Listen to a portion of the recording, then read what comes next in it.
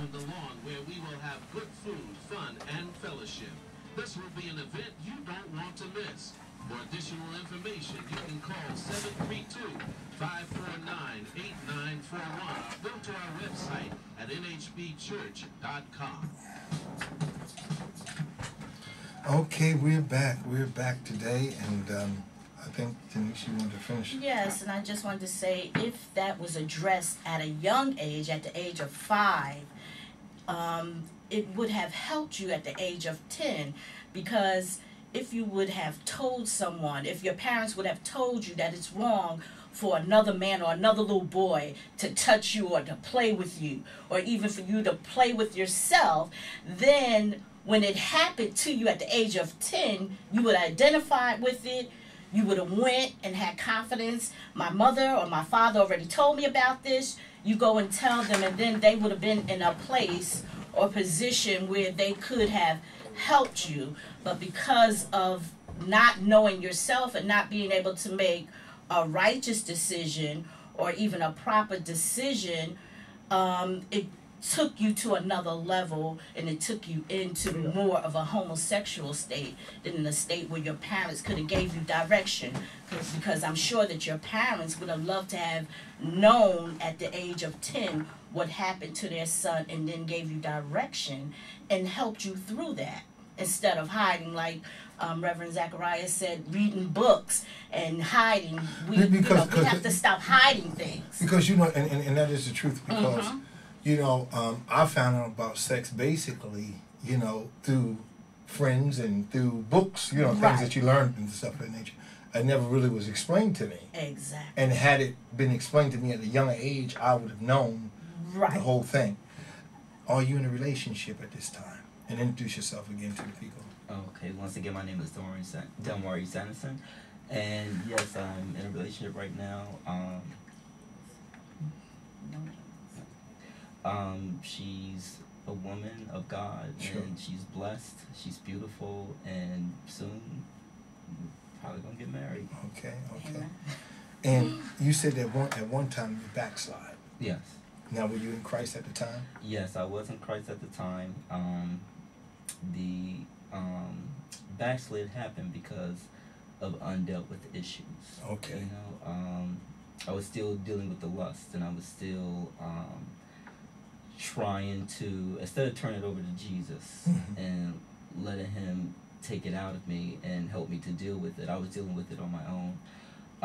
Not talking to the body of Christ, meaning like my church members and family, and just letting them know, the issues I'm struggling with, so they can give me godly counsel, godly direction.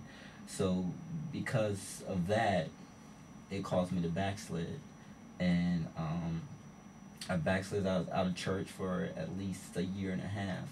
Okay. And once I remembered the promises of God, I told God that I still want those promises. Sure.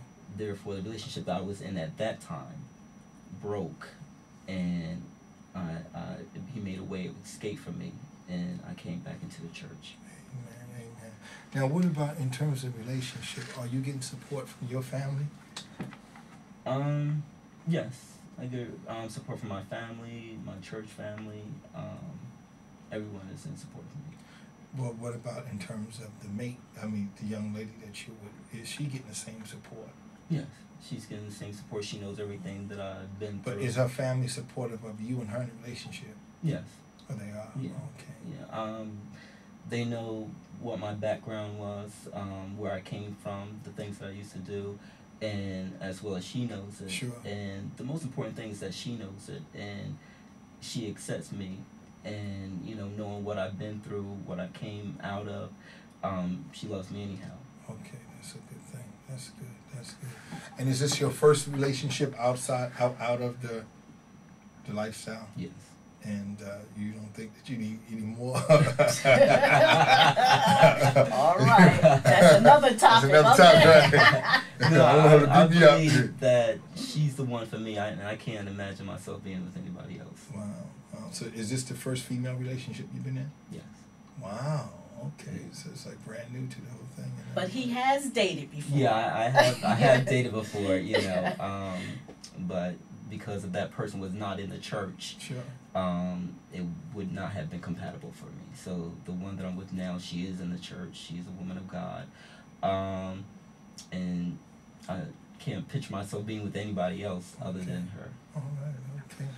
So, is there any thing that you would like to perhaps tell anyone else that maybe is experiencing some kind of form of sexual thing, molestation from others, that could help them, that they will not shrink that way because it's not them? Mm-hmm. Because a lot of times what happened, I was talking to a young lady a few months ago, and she was wanting me to pray for her girlfriend, and I prayed, you know, for her girlfriend, and girlfriend going through pain in her relationships, and I, you know, it was during a trying time, and I said, you know, sometime that, you know, people stay where they believe they should be. Mm-hmm. You understand me? You know, if you're on a job and that job paying you $2 an hour, and there's another job around the corner that's paying you $13 an hour, and you know, it's up to you. You stay with the $2 or go, you know. So a lot of people stay where they think they should be.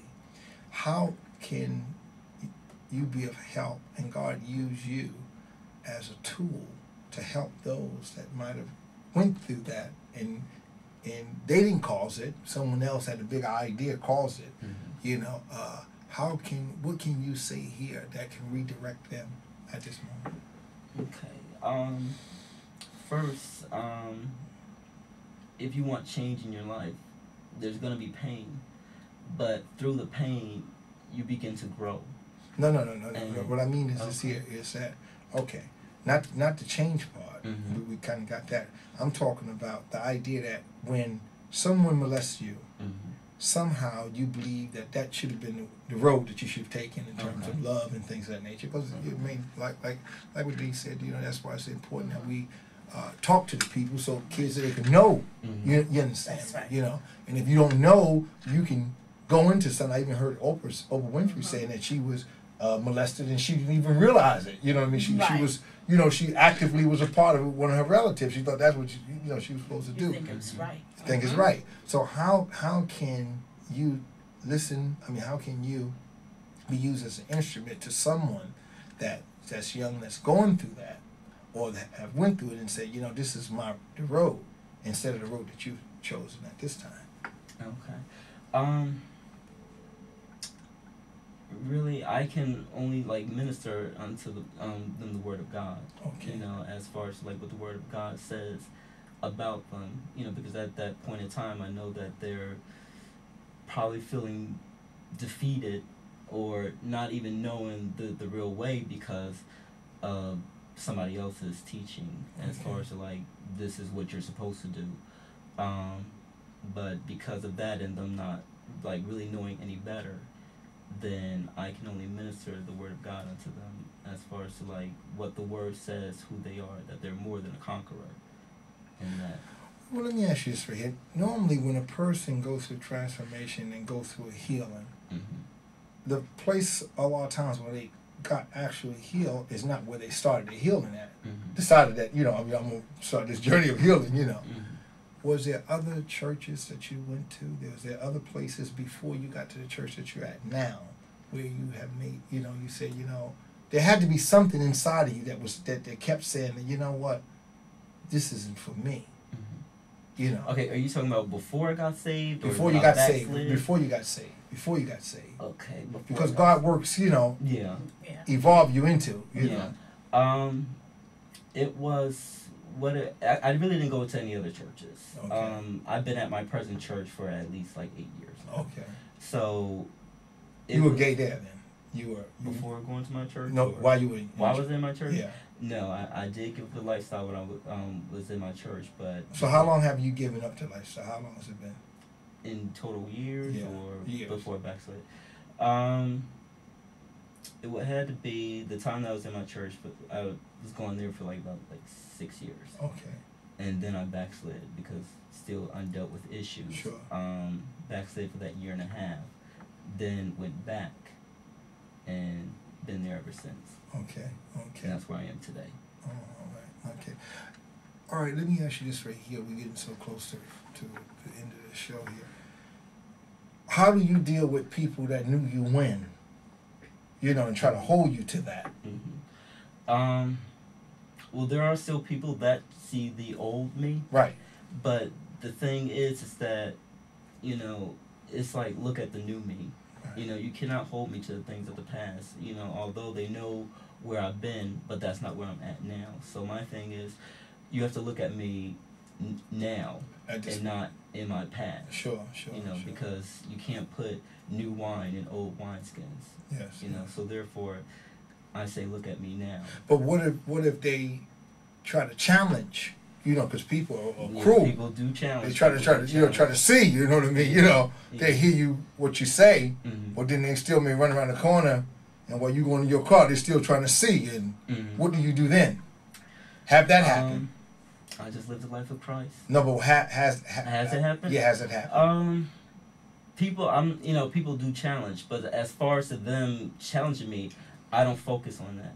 Okay. You know, I just live the life of Christ. Sure. And when they see that, that's what they see. They see me living the life of Christ, not me living in my past. So that's what I'm walking. Well, I believe anybody can do anything with Christ, you know, Yes. a new vision and a new mind and to uplift yourself. I don't think that there's nothing that you can't conquer. Mm-hmm. But again, I do know how cruel people can be. That's right. That's And right. they try to hold you to things, you know what I Yes. mean? I've had people try to hold me to the fact that years ago I didn't read. Right. But I said, well, you know what? I've been reading 20 years now, you know what I mean? That was years before. They're still trying to hold me, Right. you know, but I let them know that you still back there. I've moved on, Right. you see, academically. So I understand, you know, today, and we're going to bring you back because we're going to come up with some other topics and just talk about it, you know. Yes. So many young people today are getting involved in the political process, and that's a wonderful thing. I tell you, this Barack Obama has really shaken the whole thing up. Yes, and it's a yes, he beautiful has. thing. And, you know, Wonderful. so many people running for mayor in Plainfield, got white, black, Hispanic, Asian, everybody was over there the other night running. Everybody getting a niche in this thing. Yes. So I guess we're going to go out in the last 30 seconds as I say, Barack! Obama! Barack! Obama! Barack! Obama! Barack! Obama! Keep hope alive. And you're listening to Harvest Radio, 1070 AM. Hey, it's your girl Melissa, and I love a good book. The problem is there's so many to choose from. Maybe we should read yours. Very good. Author and want the world